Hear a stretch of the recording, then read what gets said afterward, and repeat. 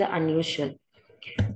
So I'm presenting Mr. P, who is a 39-year-old gentleman from Tirupur who is working as a tailor, presented with fever for a day, headache for 3 days, altered sensorium for 3 days, and right lower limb swelling for 3 days.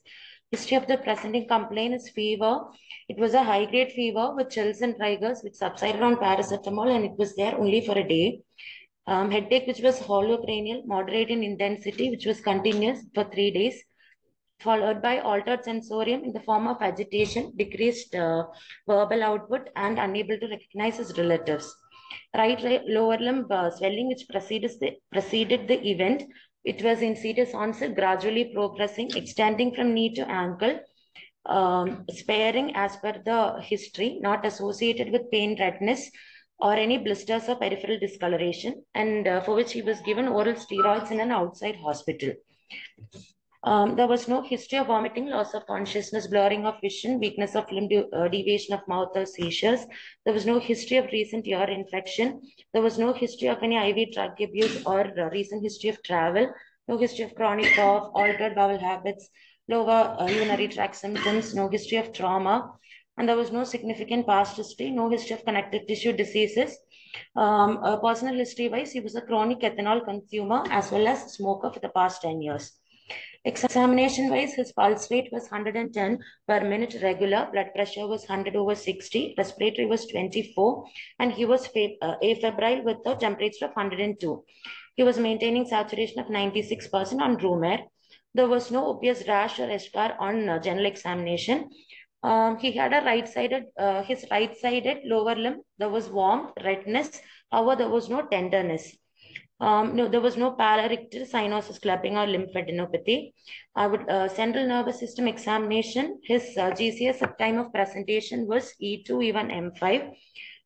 Cranial nerve examination, bilateral pupils were reacting to light. There was no papilledema. There was gaze preference to the left side, tall side, and there was no facial deviation or any gag present. Gag was not assessed. Motor could not be assessed at the time because he was agitated. However, he was moving all four limbs with on painful stimulation. Tone was hypertonic in all four limbs. Reflexes were 2+, and plantars were bilaterally flexors. Sensory and cerebellum was not able to assess at that point of time. He also had neck stiffness, and rest of the system examination was normal. So in the background, summarizing, is a 39-year-old gentleman with history of fever, headache, altered sensorium, followed by, as well as on examination febrile with neck stiffness. So our symptom complex was suggestive of acute meningoencephalitis. So the differentials we considered for the same was pneumococcal, meningococcal, or a Haemophilus listeria, or a viral encephalitis, which could be HSV, varicella, Japanese, or enterovirus. It could be a metabolic encephalopathy or a sepsis-induced sepsis with a septic encephalopathy. So moving on to the investigations, blood picture showed a hemoglobin of 14.4 with a normal red cell indices. Total counts was 31,000 with left shift metamyelocytes of 5, neutrophils of 81, and lymphocytes of 6. Platelets were 218,000. There was mild derangement of his renal function. Creatinine was 1.15 with the urea of 76, as well as there was dyselectrolytemia. LFT was deranged as well with mild direct hyperbilirubinemia, transaminitis. CRP as well was elevated. Blood culture had grown beta hemolytic streptococci, which was pan-sensitive. And the CSF study had shown total counts of 540 with 250 RBCs. It was neutrophil predominant, glucose of 57, and protein of 150. The biofilm array had shown Streptococcus agalactiae. Expert MGIT and bacterial cultures were negative.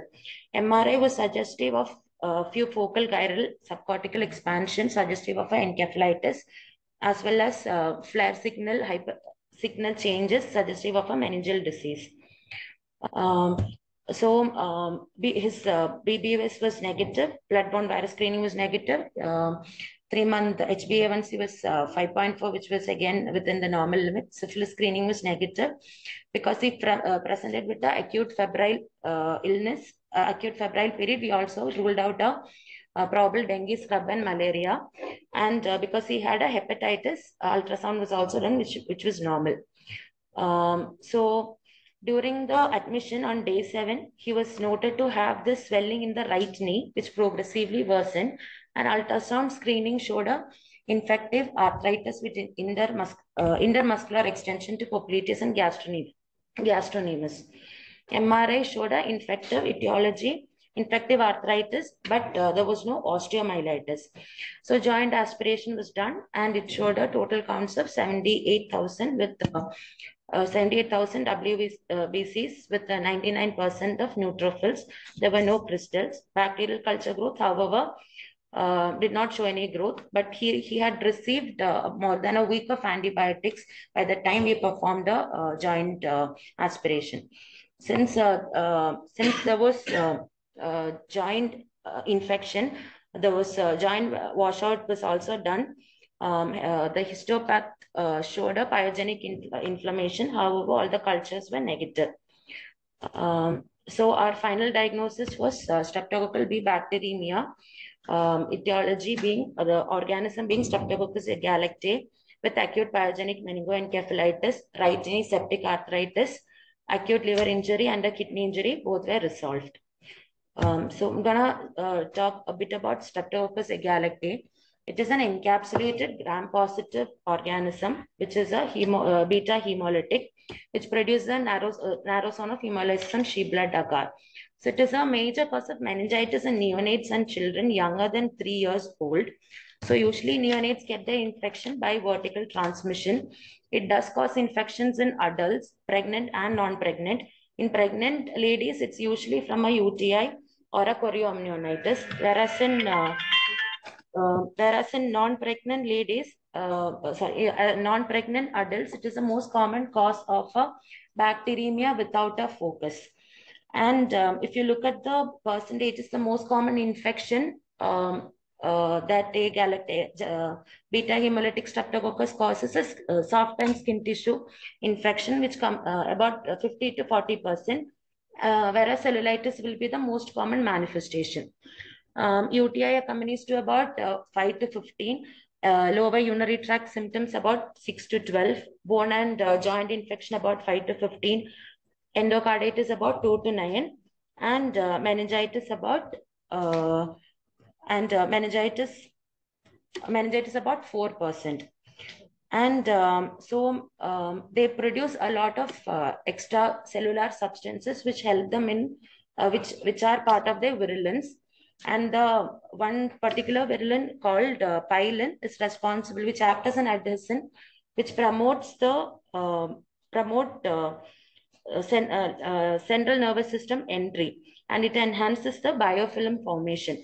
So it is a meningitis is like I said, it is an uncommon to have a meningitis, a galactal meningitis, and it is accounts only for about 4%. However, it is the mortality rate is about 27 to 34%, and it usually progresses very rapidly. Hence, within 24 hours of symptom onset, we should start treating them.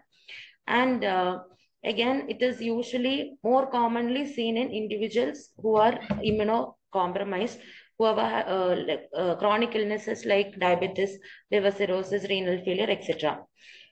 So these are a few case reports with meningitis by streptococci from 2001. The one is from India from 2022.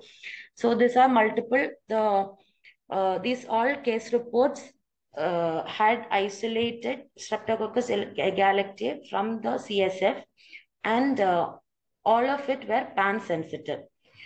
So coming back to our patient, we had started on meningitic doses, ceftriaxone, vancomycin, acyclovir, However, after the sensitivity, we tapered it to ceftriaxone because there was joint disease. We have planned for ceftriaxone for 6 weeks.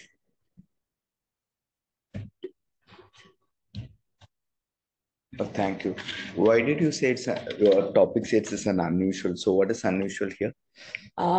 It is one thing is it usually affects immunocompromised people. Literature per se, there aren't many literature reviews of healthy individual getting streptococcus. So what is the usual organism you expected an adult then? When usually we don't get an isolate. Sorry?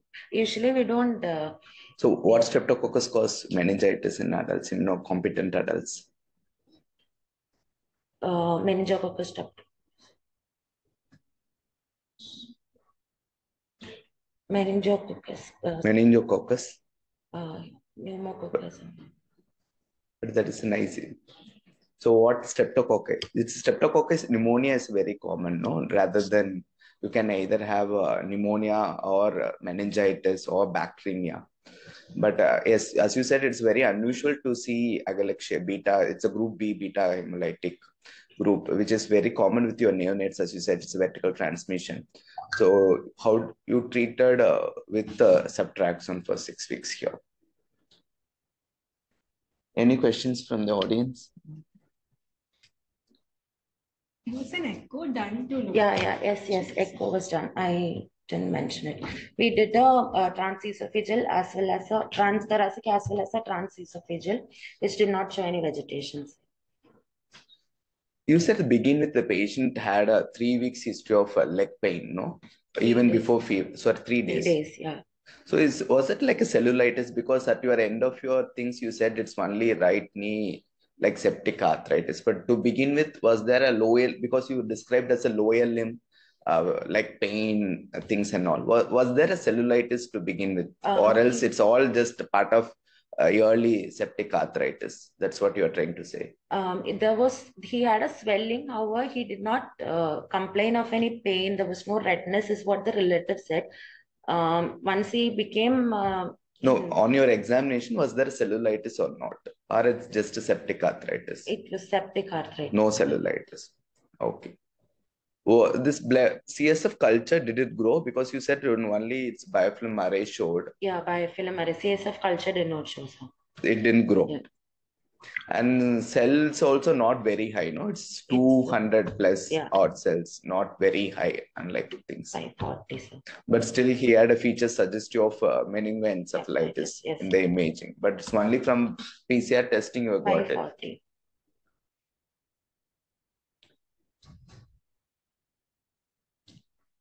Can you want to give how long you want to treat this patient? So because there is joint involvement, we are treating for 6 weeks. That's what the 6 weeks with them. Ceftriaxone 2 grams. Can you de-escalate, like you want to give 6 weeks ceftriaxone in hospital? No, we have discharged him, taking it locally. On OPD basis, injection ceftriaxone. Okay, thank you.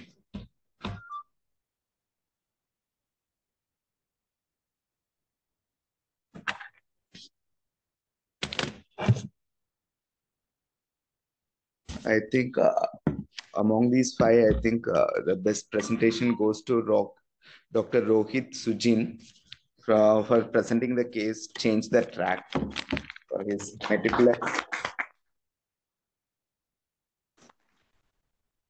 That's it. Thank you.